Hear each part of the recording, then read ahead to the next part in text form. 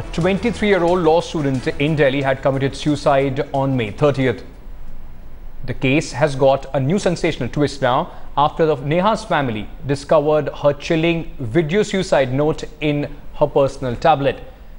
Neha reportedly shot the video minutes before hanging herself from the shower head. In it, she has blamed a man and a woman for having misused and tortured her and driving her to suicide.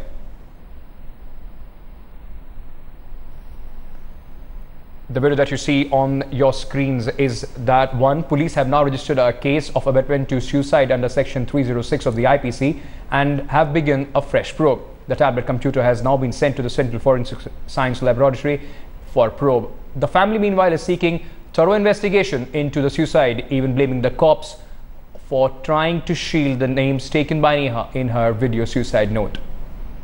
Mentally बहुत torture किया मेरी लड़की को।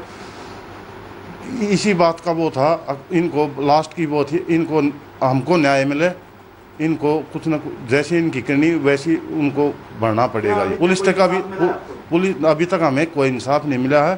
Police ने उनको कोई गिरफ्तारी नहीं करी है, अदालत में नहीं वो हुई है। अभी तक कोई सुसाइड नोट लिख के गई है, आईपैड में है उसका सुसाइड नोट, रिकॉर्डिंग है, आईपैड है जो कि पुलिस के पास है वो।